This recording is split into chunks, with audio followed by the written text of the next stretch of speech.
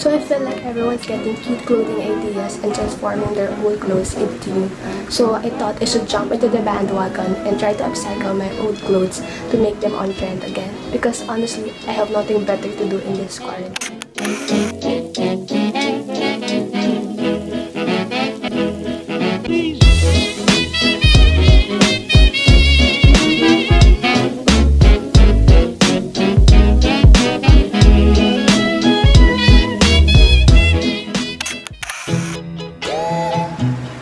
Hey guys, it's Cessa. Welcome back to my channel. In today's video, we are going to be creative. Lately, I've been spending a lot of time doing nothing. I'm just like everyone else. So for today's video, I decided to put my time into good use by upcycling some of my clothes. But the challenge here is that I will use my hands at doing a whole entire upcycling my clothes without a sewing machine. The reason why I wanted to do this because I love DIYs, but supplies are very limited now. Like, I do not have a sewing machine and I do not have a fabric glue with me. So I also chose things that I would have done in a regular thrift flip if I have a sewing machine. So it is a more time-consuming process. But I just want to show you guys that you do not need fancy gadgets or technology to be creative. So today, the video has a theme. What I did was I went onto Google, Brandy Melville and Princess Polly website, and I just kind of browsed around and found some clothes that I wanted to recreate in this video using things that I found in my closet. So that's really the premise of this video. I'm gonna be using pictures from Brandy Melville and Princess Polly website as inspiration to upcycle the clothes that I have. So I'm gonna do this in order. The first one is gonna be the easiest one, and then the second one is gonna be a little bit more involved than the other one because it will take more time for the whole process than the other one. So that's pretty much what we're gonna do today. So I just hope that these things would turn out cute. So without further ado, let's get started. Okay, so the first piece that we were gonna flip is this long sleeves flannel shirt, and I really like the details, the color of the shirt, and I really like the pockets. However, I thought the style was like outdated and it just looked like kind of very conservative. I went onto the Brandy Melville website, but I think it was down as of the moment, so I searched Brandy Melville on Google and Pinterest and I scrolled through everything, and I found a lots of tops and skirts which are like this grid pattern. This is very in style like what Brandy Melville has been creating at the moment. So then I'm just going to crop this up and turn it into a crop short sleeves button down top, and it would be just kind of like the overall aesthetic Brandy Melville has. I got really stressed because I didn't know what to do first. I was like, do I want to seam rip the pockets because the Brandy Melville top didn't have any pockets? But I really like the pockets of the shirt, so I decided to just like put it aside first and work on cropping the shirt first. So I started off by getting a crop top that hits perfectly just above my waist and lay it over the shirt I want to crop. So here's a little hack. When you get the area you want to crop, put a tape on it to draw the line and guide you when cutting the fabric. And also, the tape helps you cut straight across your shirt. Also, make sure to cut below the tape for seam allowance.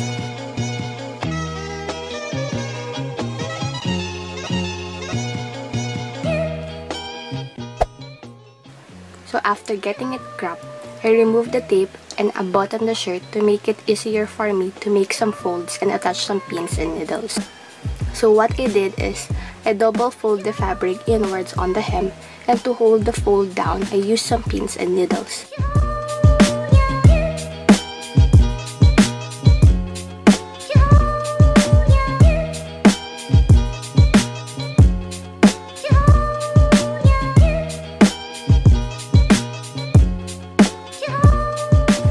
And then midway, I decided to cut the tag at the side of the shirt because for some reason, it kinda obstructed me in folding the fabric. And then after pinning everything, I just hand stitched along where the pins were to create the hem. Honestly, it would have been much easier and would have just taken a shorter amount of time if I just sewed this with a sewing machine or used some fabric glue. But I actually really enjoy doing this hand stitching process because for some reason, I really like doing tedious tasks. Like, I really enjoy doing repetitive, meaningless actions over and over again during this quarantine because it makes me feel very productive at home than really doing nothing. And it feels like I'm really doing something because it really kills so much time. Anyways, so once it was sewn, I head over cutting the sleeves. So I laid a short sleeve top over the shirt to kind of mimic the length so that I do not have to eyeball it or take measurements of my body. And then I put 3 tapes on it to leave an extra room because I don't want the sleeves to be too short. And then I just cut it and double fold, attach some pins, and hand stitch along where the pins were to create a hem.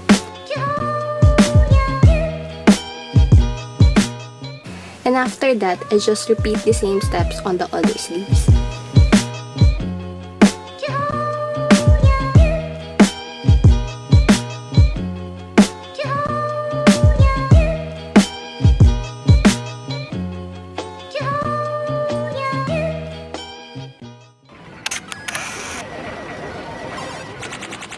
So here is what the final result looks like. Honestly, it really looks something like what Brandy Melville has been creating.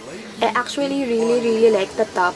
The way I've been wearing it is leaving all the buttons open, then just wear a crop white tank top with white pants, but I also can wear it as it is if I want a more conservative look. And that's kind of what I've been seeing on Brandy Melville website. And I also love the fact that I could wear it now much more often because short sleeve tops are more appropriate for the Philippine weather. So the next thing we will upcycle is this striped shirt. And as you can see, it's pretty loose on my body, but we're gonna spice it up. As for the materials, you will need the following. You will be needing a shirt, a pair of scissors, some pins to help pin things along, needle, and thread that matches the shirt. So you will be taking your shirt, and first you want to decide how long you want your shirt to be. So I grabbed the top that hits just above my waist, and then I put 2 tapes below it to mark where I wanted the shirt to end. I'm cutting around 3 inches only because this will be a ruched top and I do not want it to go too short.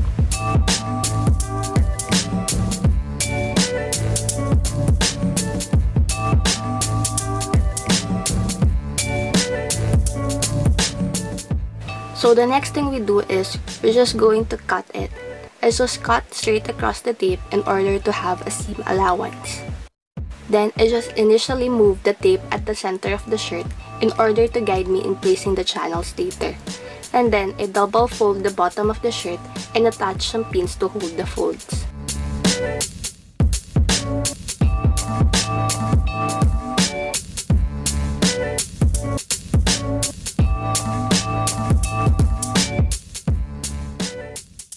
And after pinning everything, I do a straight stitch just where the pins were to create a hem.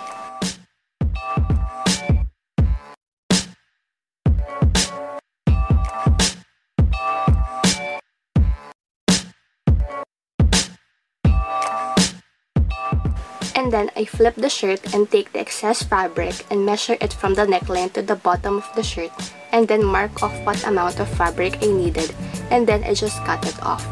Just make sure to leave a little bit of seam allowance as you will be hemming the top and bottom edge of this fabric to tuck it in slightly shorter than the shirt.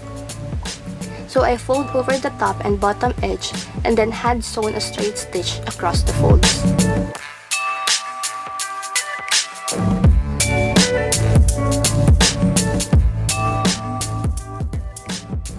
Next, I laid the fabric down on my shirt and I'm carefully pinning it down the center so I know that it is placed properly in the center.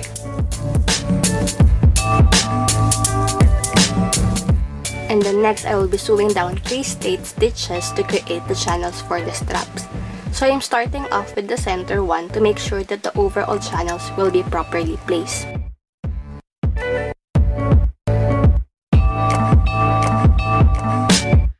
And you will want to repeat this exact same thing with the side stitches, one on the left and one. Make sure to be careful not to sew on the other side of the shirt because if you do, you have to definitely go back and take those stitches out. So it is best to be careful and to go slowly. So now you have these channels. Now you want to definitely make sure that your channels are big enough to fit your strap through. So moving on to the straps. I initially think this part is super easy, but I promise we are almost done. So I take the excess fabric and then you're gonna decide how wide you want your straps to be. Since the channels I made are quite small, I decided to go for thin straps. And to make my life easy, I'm gonna put a tape on it and cut along the tape to have a perfectly rectangle piece of fabric.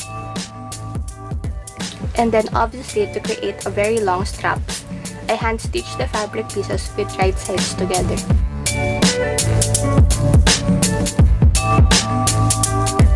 And then you're gonna fold up your straps lengthwise.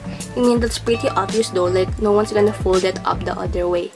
And then I'm just gonna hand sew the edges together by going straight down the edge.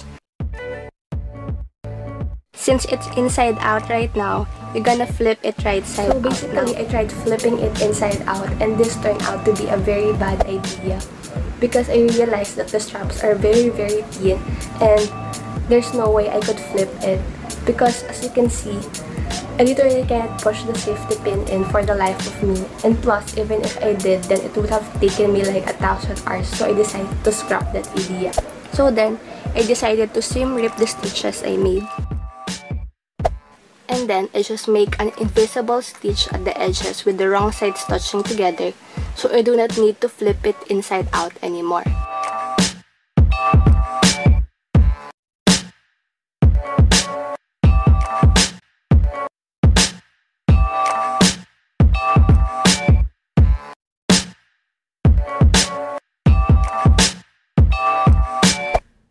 And then after hand sewing invisible stitches, you will need a safety pin and you'll just want to attach it to the end of your strap, and this will help you feed it through the channels on your shirt, so you just push the safety pin in.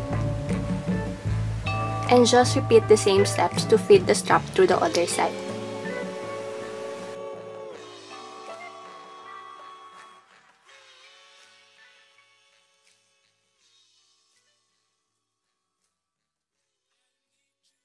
So after you do that, you want to match up both ends and make sure it's even. 1, 2, 3, 4. So here is the final result of the DIY cinched top. Cinched tops are very on trend right now, and I've seen that fast fashion brands like Princess Polly have been really creating this lately. I actually really like the top now. Honestly, I did not usually wear this top before, like I probably only wear it twice. And those were the days that I'm just really lazy to dress up, so I just grabbed it. But I think it looks cute now, so I'll probably wear this more often. And I also love the fact that you could just adjust the cinched top if you want. Like if you are feeling conservative, you can pull it down, or if you are feeling scandalous, you can push it up. So that's it for today's video. I really hope that you enjoyed it. And thank you guys for watching. Don't forget to subscribe to this channel and turn on the notification bell. I will see you guys next time.